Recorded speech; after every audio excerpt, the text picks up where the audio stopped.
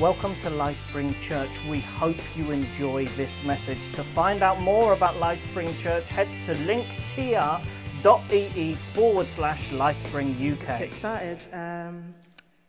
I cannot tell you how excited and glad I am to be standing here. And it is my privilege and honor to bring the word today. So, if you have been following our services over the last couple of months, or if you are new to our church, we've been covering some Old Testament characters.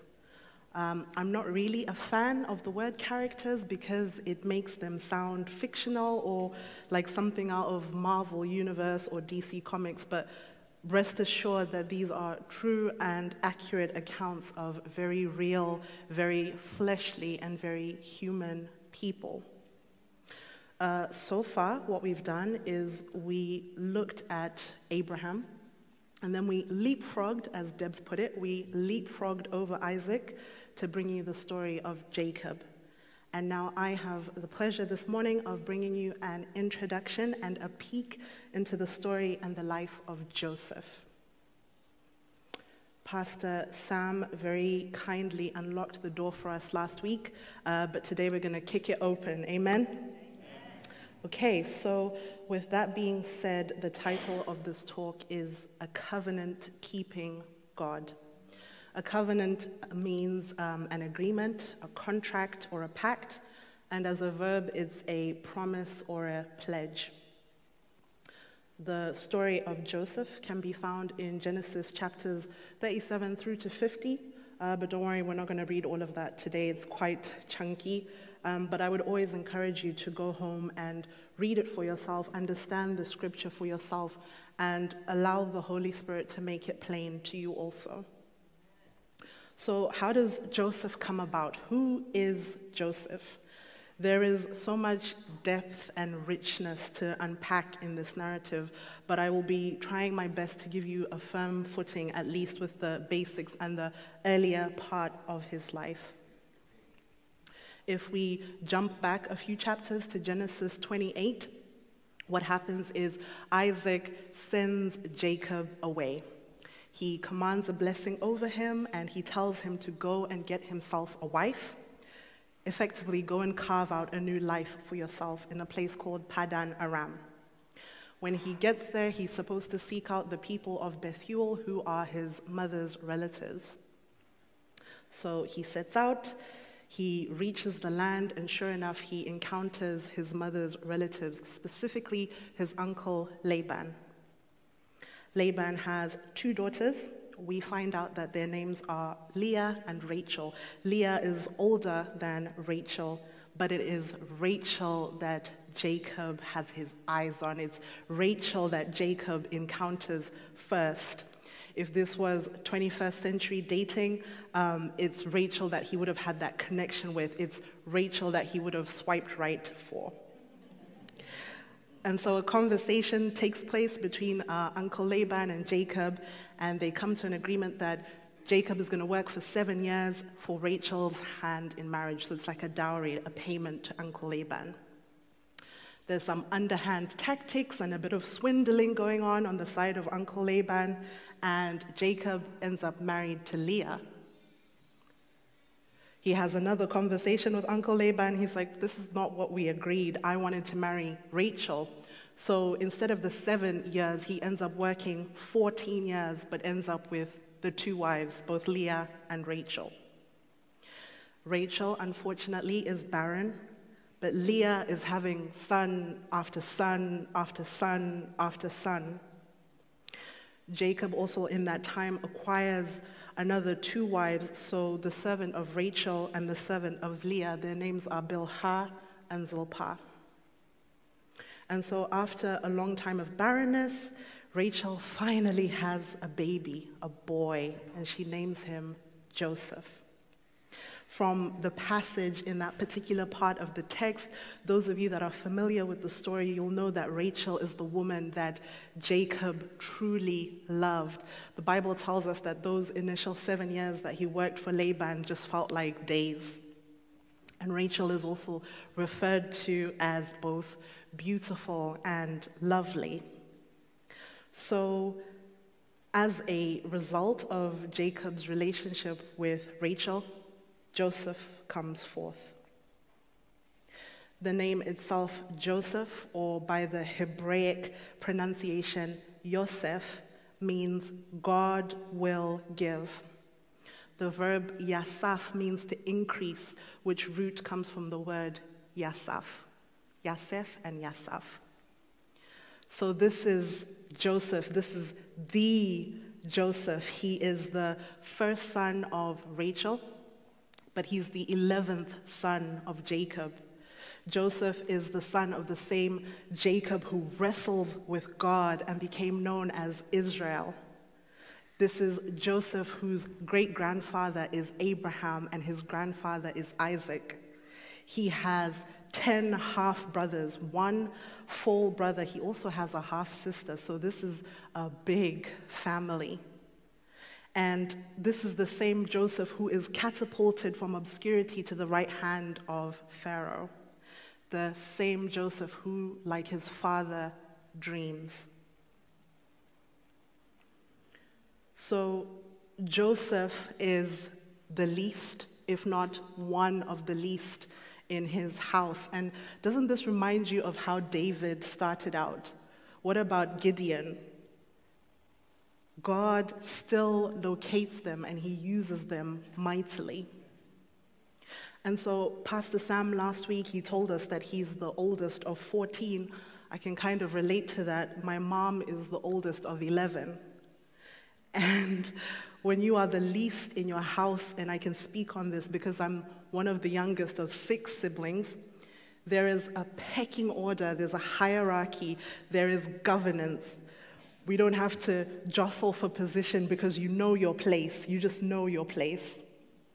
And I imagine if Joseph had a family tree, his oldest brother, Reuben, would be up here, and Joseph would be somewhere down here. And I work in HR, so I was thinking of it from an organizational chart perspective. I was like, okay, so Reuben would be up here, and Joseph would be way down here. And those of you that are the oldest in your line of siblings will sometimes operate as what I like to call the deputy head parent. Your younger siblings are almost like your own children, and you take charge of them. So if you have your Bibles, we're going to get into the story. Please turn with me to Genesis chapter 37. I'm going to read from verse 2 to 11. However, James will kindly put the words up on the screen for me, as if by magic. There it is. Thank you, James. I'm going to start from the middle of verse 2. So Joseph, a young man of 17, was tending the flocks with his brothers, the sons of Bilhah and the sons of Zilpah, his father's wives. And he brought their father a bad report about them. Now Israel loved Joseph more than his other sons, because he had been born to him in his old age. And he made an ornate robe for him. And when his brothers saw that their father loved him more than any of them, they hated him and could not speak a kind word to him. Joseph had a dream. And when he told it to his brothers, they hated him all the more. He said to them, "Listen to this dream I had. We were binding sheaves of grain out in the field when suddenly my sheaf rose and stood upright while your sheaves bowed down to the ground." To it. And his brothers said to him, "Do you intend to reign over us? Will you actually rule us?" And they hated him all the more because of his dream and what he had said. Then he had another dream. And he had another dream, and he told it to his brothers. "Listen," he said, "I had another dream, and this time the sun, the moon, and 11 stars were bowing down to me." When he told his father as well as his brothers, his father rebuked him and said, "What is this dream you had? Will your mother and I and your brothers actually come down and bow to the ground before you?"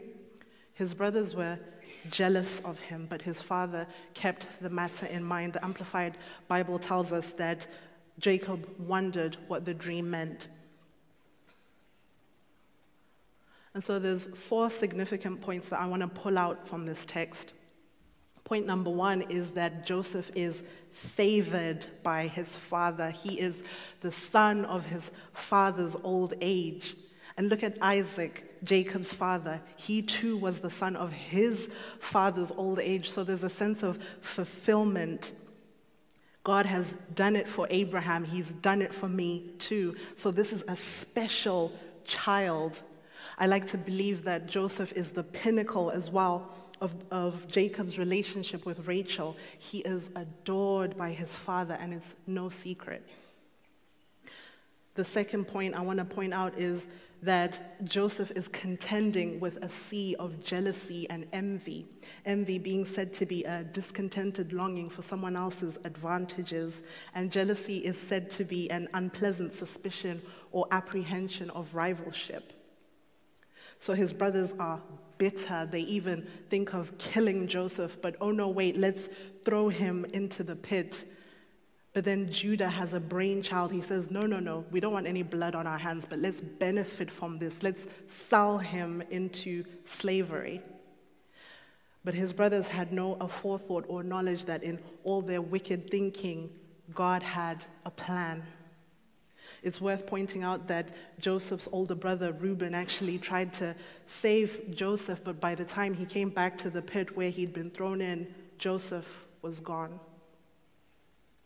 Point number 3 is that Joseph is a man of integrity. He tells his dad about his brother's bad behavior. He gives his father a report of their antics. And so there's a level of responsibility that is ascribed to Joseph. And later on, we see the behavior of Potiphar's wife. Joseph still remained a man of honor and sought to do and say the right thing. And point number 4 is that Joseph has 2 gifts. He has the physical gift, so the tunic, the robe, the garment, or the coat, depending on which translation of the Bible you cleave to. And he also has a spiritual gift, the one of dreams.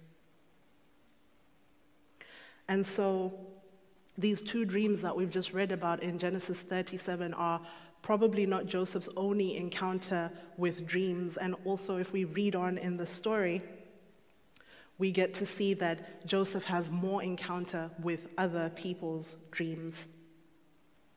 I also like to think that Joseph's spiritual gift of dreams is threefold.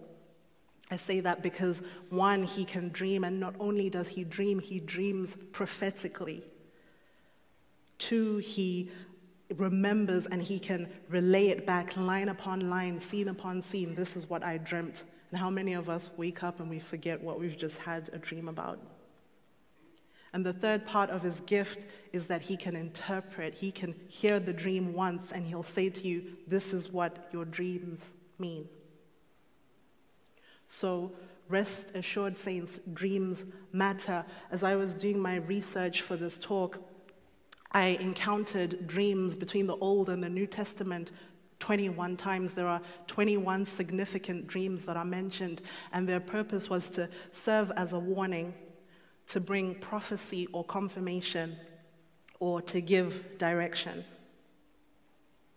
Look at these other dreams. Joseph, who was betrothed to Mary, has a dream where an angel appears to him and gives him very specific instructions of what to do and where to go. And what about Daniel, who had the gift by God's grace to interpret dreams? Look at his interaction with King Nebuchadnezzar. And the interpretation of dreams belongs to God. Look at Genesis 40, verse 8. Joseph states this clearly as he's interpreting dreams for the cupbearer and the baker who are in prison with him at that point.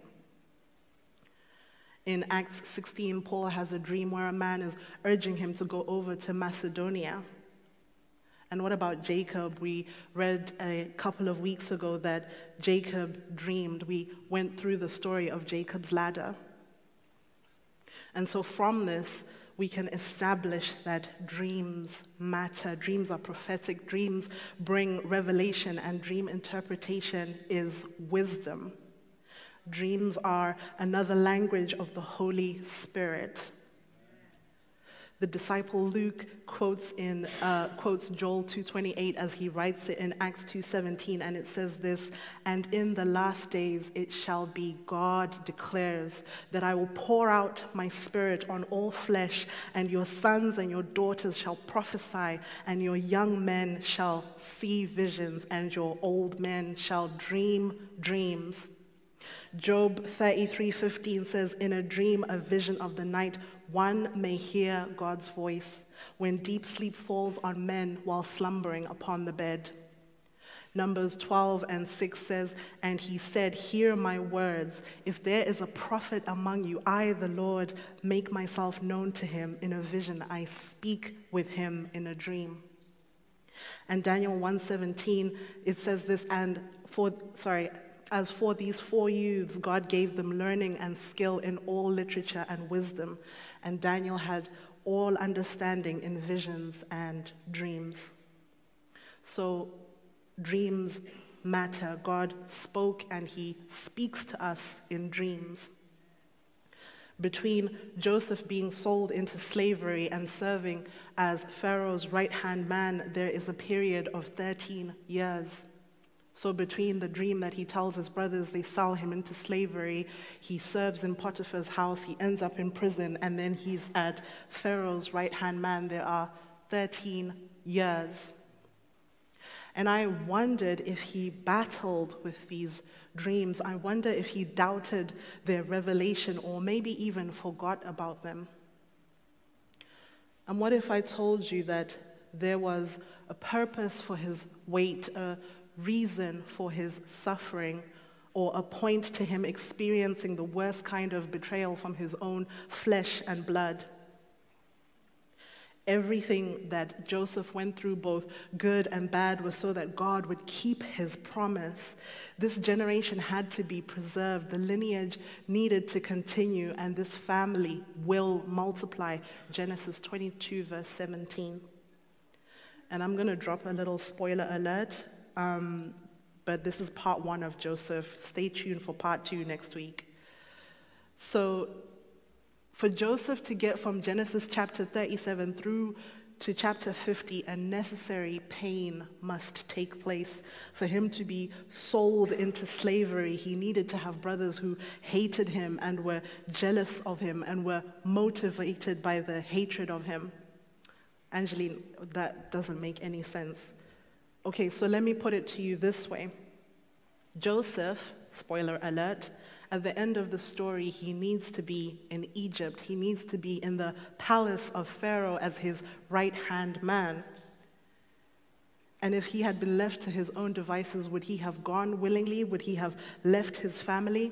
Would he have been able to create the encounters and the connections that catapulted him to his final destination? No. It needed God. Only God could have arranged Joseph's life so strategically. As I was preparing for this talk, I watched Joseph, King of Dreams. It's very good, you should watch it.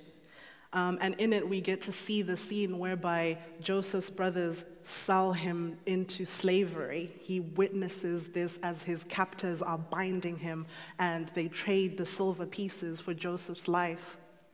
And in the scene, it's quite heartbreaking. He begs for his brothers to save him, and they turn their backs and walk away from him. And I wonder if any of us here, if we had been Joseph and that was our experience and we're being sold by our own flesh and blood, is this one of these trials that we would say, God, I don't know what you're doing, but I trust you? Because this is definitely one of those trials where it looks like we are abandoned by everyone, but God is using every opportunity, both good and bad, to move us exactly to where we are supposed to be. Psalms 37, I love this, verse 23 and 24, it says, "The steps of a good man are ordered by the Lord, and he delights in his way. Though he fall, he shall not utterly be cast down, for the Lord upholds him with his hand." And it reminded me of the song that we sing all the time. So as I was preparing for this talk, I was like, okay, definitely need the band to sing Alpha and Omega. I was texting Studio, and Studio's like, I'm not available, Matthew's on holiday. I was like, oh my gosh, what are we gonna do? I text Uncle John, and Uncle John's like, it's already on the set list, Angeline, don't worry. And how good was Esther? Praise God, praise God. And so we sing the song Alpha and Omega. We are giving praise and acknowledgement that the living God is the beginning and the end. Alpha is the first letter in the Greek alphabet. Omega is the last. So God is our Alpha and our Omega. When we sing that song, do we truly believe it? When we sing the words of that song, do we truly know it in our hearts? He knows the story. He knows all of our stories, beginning to end and end to beginning. God saw the famine that would wipe out this generation coming, so he orchestrates it that one of their own would be in a place of power, a place of influence and respect in order to allow the children of Jacob, called Israel, to be saved. Joseph's brothers had to leave their land and travel to Egypt to buy grain that Joseph has in ample supply, grain that Joseph has wisely saved, and grain that Joseph could distribute as he pleased. And so God kept and continued to keep his covenant. And how did God do this? He places Joseph in the palace. This is our covenant-keeping God. By any means necessary, he places Joseph in the palace. I mentioned before how Joseph was favored by his father, but look at, as you continue to read the story, he's favored by Potiphar, he's favored by the prison warden, and then he's favored by Pharaoh. But it was never about Joseph. It was all about God and the power of God working and moving in him and through him. And that favor that Joseph experienced was evidence that the hand of God was upon him. And I'm about to close. So I want you to think about the faithfulness of God. What has God been speaking to you about or reminding you about? Perhaps there is a dream that he has given you, a vision that he has laid on your heart. God will place you in the palace in his way, in his time. But please don't get it twisted. I'm not saying God will place you in a literal palace. That would be amazing if he did. But I believe that your palace is your right place. That is where you are supposed to be. The place you are supposed to end up is your palace. And some of us, if not all of us, and I'll include myself in this, so please don't feel like I'm up here pointing fingers. If we could see the trajectory of our lives over the next 5 or 10 years, both good and bad, would we move willingly, or would we be stuck in the same place, comfortable, complacent? And throughout all his pain and troubles, before he reached the palace, Joseph, he remains faithful. He remained a man of integrity, and he trusted God, but he kept going. Galatians 6:9 says, "And let us not grow weary while we're doing good, for in due season we shall reap if we do not lose heart." So I want to ask you a question, church. Do you trust God? We say it in songs, we might say it in prayer, but do we really trust God? And as I was preparing for the service and praying about it, I really felt laid upon my heart that there is someone who has a lost dream, someone who has a forgotten dream, or maybe someone here, your dream has completely died. And I really believe that God would like to resurrect those dreams, remind you of his promises. And if that is you, I really encourage you to come to receive some prayer. God has not forgotten you. I'll just read this last scripture, and it comes out of Numbers 23, verse 19. It says this: "God is not a man that he should lie, nor a son of man that he should repent. Has he said, and he will not do it? Or has he spoken and will he not make it good and fulfill it? I had some life group applications, but I realized that we have make room next week. But if I can have, thank you, James, the life group applications for maybe the week after, or if you have a quiet moment in your cell, it would be worth just going through these points. And I just want to pray, and then I'll hand over to the worship team. Thank you. Father, in the name of Jesus, I thank you for what you are doing in our lives. God, I thank you that you are the Alpha and Omega. God, I thank you that you are the one who lays dreams and visions upon our hearts, and you do it for a purpose. And God, I just really want to pray encouragement for anyone here right now, oh God, who is feeling helpless or hopeless. Anyone here who is feeling that like their dreams are forgotten, or that God doesn't know where they are, or God doesn't see them. Lord, would you remind them of your power? Would you remind them of your promises? Would you remind them of your faithfulness? And God, I pray a hedge of protection around each and every single person in here. Oh God, would you protect that word? Would you seal it with the blood of Jesus? I pray that the enemy has no recourse to it, no right to it. In the name of Jesus, Lord, I pray a blessing and a covering over your children in the name of Yeshua. Father God, I pray and I ask that you do what only you can do. And God, I bless you. I bless you in the name of Jesus. Amen. Thanks for watching this message. We hope you enjoyed it as much as we did. To find out more about our church, head to linktr.ee/LifespringUK.